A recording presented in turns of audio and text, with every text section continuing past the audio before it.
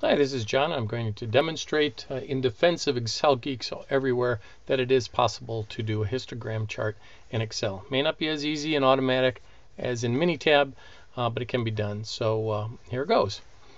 First thing that you need to know is I'm using Excel 2010, so your mileage may vary if you're using Excel 2007 or earlier. One way you can tell this is 2007 or 2010 rather than 2007 is it doesn't have the big Microsoft Office button up here that just took up a lot of space. One thing that you will need to do is access data analysis. You do that by going to the data tab and then the analysis pane, and hopefully you'll see data analysis. If you don't see data analysis, that means you need to activate the add-in, and in order to do that, if you're in Excel 2010, you click on the File menu. If you're in 2007, you would click on the big Office button up here, and then look for Options. And then under Options, Add-ins. And under Add-ins, I'm going to make this a little bit smaller. Under Add-ins, you can see what active application add-ins you have and what inactive ones you have. So if you need to activate one, you would press Go over here and then follow the prompts. We don't need to do that. We're going to hit Cancel here since it's already active for us. So let's go ahead and do the analysis. Click on Data Analysis. Make sure we've got histogram selected and then OK.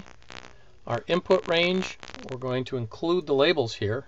Right now I clicked on A1. I'm holding down the Shift key, and if you watch down here, I will hit the End button. So I'm in End mode. I hit the down arrow and I've just selected all of that data very quickly. Now I'll go up to the bin range. I did that little flip very quickly with my Apple Magic Mouse. If you don't have one of those, you should buy a Mac just so you can have a Magic Mouse. Click on the Labels tab here, and then click on Output Range, and we'll just select this out here.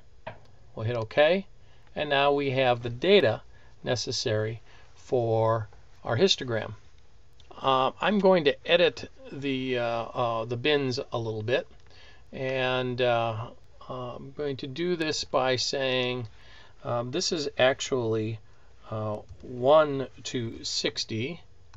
This is 61 to 120. You get the idea here. 121 to, what was that, 180? 181 to, forgot what it was, 181 to 240. And if you'll notice, I'm putting a apostrophe in front of this so that it's sure that I want to create a text element here rather than an equation. I can't do two things at once here. 241 to 300.